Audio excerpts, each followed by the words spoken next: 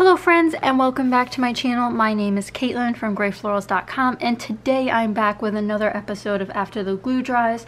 We are definitely counting down the final episodes and I hope you guys have enjoyed it so far. Don't forget you can always go back and watch all of the episodes from this series in the playlist link down below as we talk about finishing albums, putting away our layouts, and capturing our stories in journaling and just finally getting them put away, which I know is a severe struggle for myself, but I've definitely started creating a lot better habits, and I'll do a full recap at the end of this series so you guys can see the progress I've made and captured. But today I thought we'd talk about sort of an interesting subject, and I know not everyone has this sort of style for their albums, but I thought I'd go over albums that have repetitive subjects. So if you have specific albums for a specific trip or a specific type of activity you do, so you might have a child sports album that has all of their sports related photos, and those types of things can become quite repetitive. Today I'm showing you my Washington DC album because visited several of the sites while we lived close to there, and repeated visits to the same thing, but yet different photos, different memories attached. So this is not a completed album, it's actually a snapshot of more of my older habits. I haven't gone through this album and journaled on a lot of them, but I'd like to talk about to you guys some of the stories that I'd like to tell that are not so repetitive, because sometimes we often get caught up on the actual event itself and not necessarily the details that you might want to capture. So this will be sort of a half flip through. I'm going to focus on the right hand side of the layout, so you'll see peaks of the left hand side, but that's not the goal of this particular video. So opening it up, of course we have one of these blockers.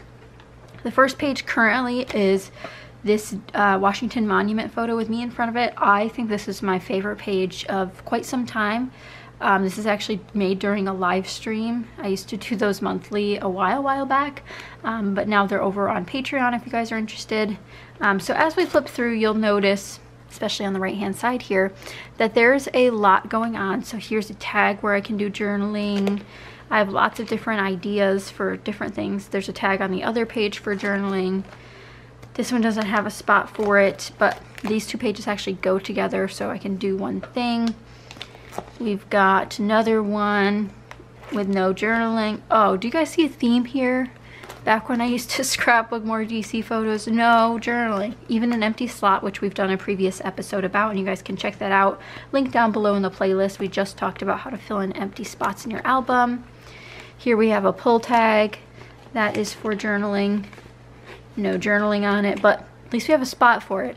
I think sometimes that was my biggest hurdle when I first started getting into scrapbooking. I really like the design process, putting my photos in albums, but I often didn't leave room for journaling if I ever wanted to tell a story on that layout, because not every layout needs a story. That's really a personal decision on what you want in your scrapbooks. But nowadays I often always have a spot for it, whether it's a label like down here, or if it's just something simple like a hidden tag. Here we've got another label which doesn't have anything. I don't know if I've journaled on any of these. This one on the left has like a place listed, but it doesn't have journaling. So here's a take on some repetitive items that might come up in your album. I'll actually move this to center so you can see it a little bit more. So these are common Washington DC monuments. So we do have the Washington Monument, Capitol building. This is actually a conservatory. Really cool. You guys should definitely go if you haven't been. But what essentially I did was take pictures from several different days. I know, not chronological at this point, and did day versus night. So you can definitely do comparisons to tell a different type of story. I think that's super fun. And they're not all the same exact angle. Obviously this one's a lot closer, this one's further away. All of the night ones were taken on the same day, but I believe all of these were taken on different days. So it's really about telling the story in unique ways, especially if you have that sort of repetition you want to avoid. So that's a great way to do it, comparison before and after, now and then.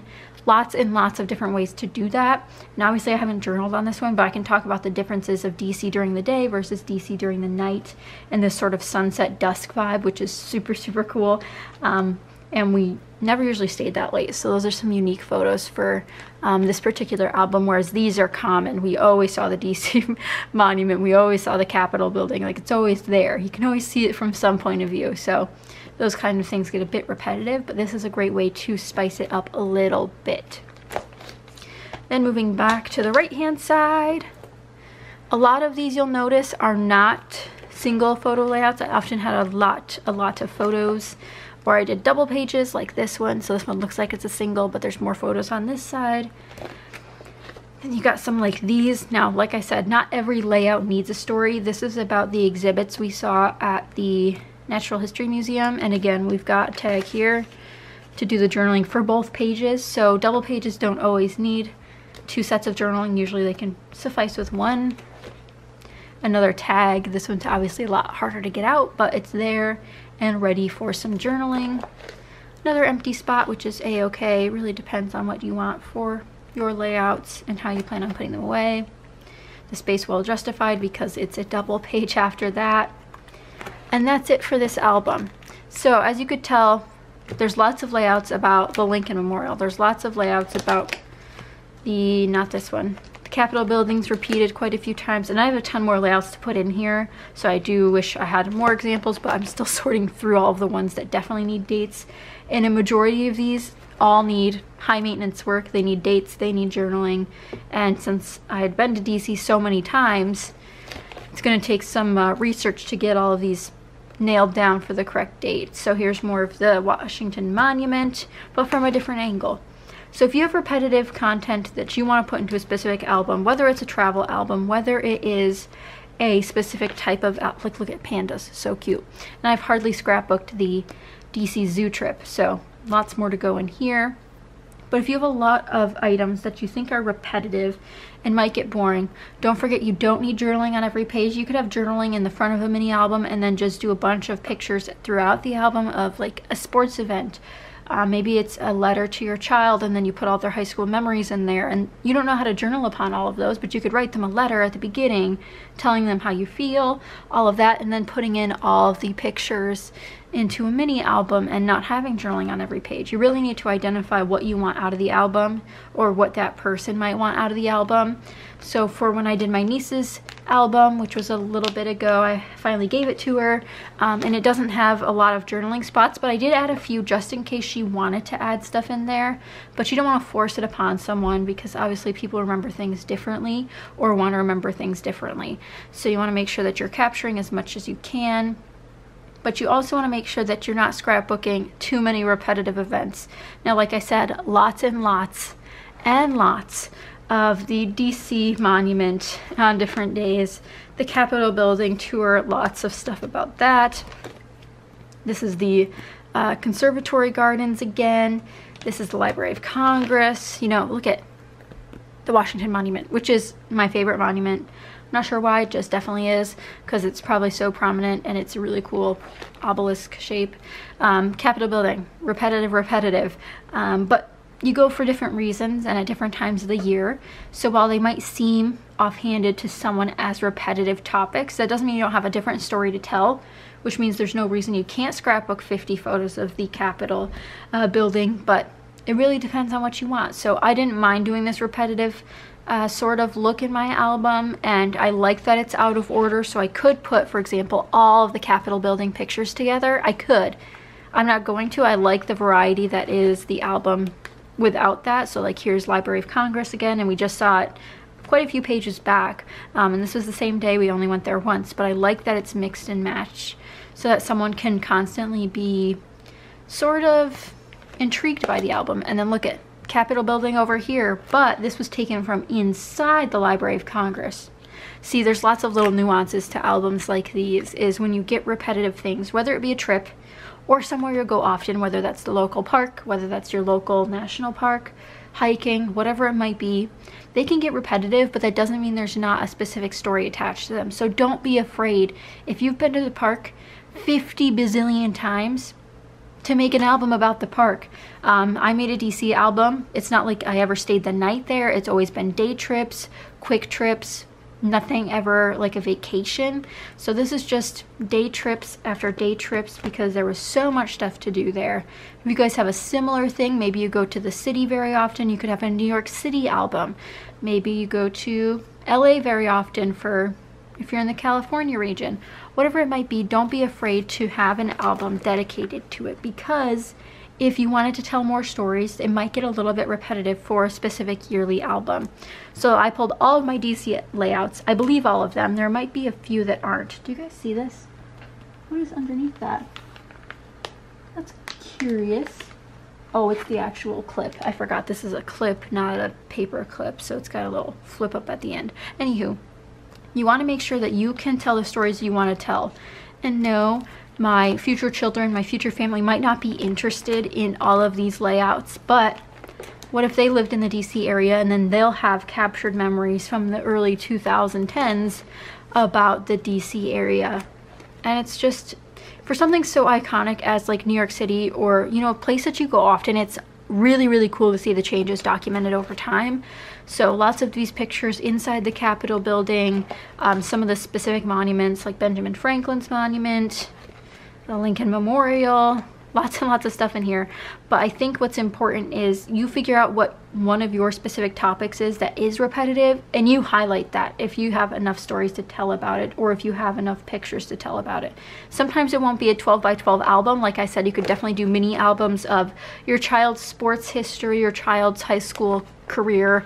You know, it's hard to get photos from kids sometimes when you want to document them, but sometimes capturing something that's considered repetitive, it might be the same time you go to the lake every year and you just have a lake album. Whatever it might be, I think it's really important that we do consider that even though they're duplicate style memories, there's definitely changes either in you or the places you've been. So you want to make sure you're capturing that in some sort of fun way. And an album in specifics can really capture changes over time. So again, DC over a couple of years can change vastly, so when I go back I could add more pages to this album, and that's when dates become important, and I will add those in. Definitely need to go through my album specifically to sort through, and after I get all of my current layouts put away, that's probably the next step, is to go through each of the albums that already has layouts in it. And that'll be well past this series, but I think this series so far has taught me lots of ideas and motivational tips for getting journaling onto layouts, for making journaling a priority on a majority of my layouts. Again, I don't justify journaling on every single one of my pages, especially when it comes to repetitive things like this. Sometimes journaling is just a small label, like here, just a small label because I have other layouts pertaining to this topic. Not every story needs the full fleshed out, or not every layout needs a full fleshed out story. So it really depends on how you set up your albums. Again, I like the non-chronological feel of a repetitive style album, and that's definitely what this is. It jumps from White House to Natural History Museum. The Holocaust Museum isn't in here yet, but eventually that'll be in here. The Washington Monument, the Capitol Building, memorials after monuments, after memorials, all of them in here. And again, the pandas, really, just who doesn't love them? They're so cute. But I hope you guys enjoyed these tips for a repetitive style specific type of album. I think it's really important to do things sometimes beyond our yearly albums, or whatever you want to call those albums, those family style that are typically chronological, just to give it a new fresh feel to something that is a big part of your life. DC was a big part of my life. We used to go all the time when we lived in Maryland, and I think it's definitely worthwhile to highlight it in a specific album.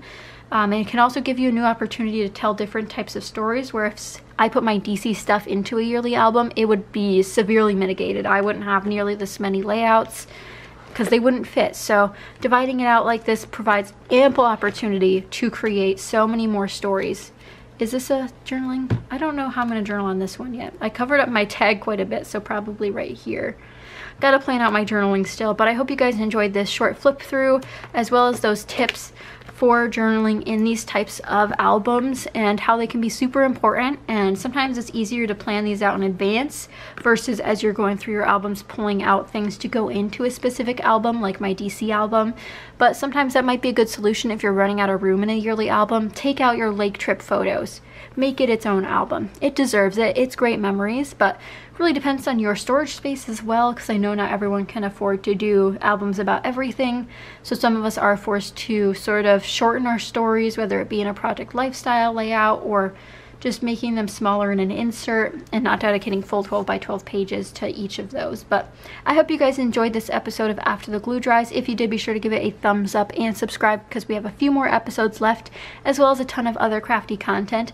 As always, I'll have tons of links down below so you guys continue to support the efforts around the world for making this world a better place, including the Black Lives Matters movement.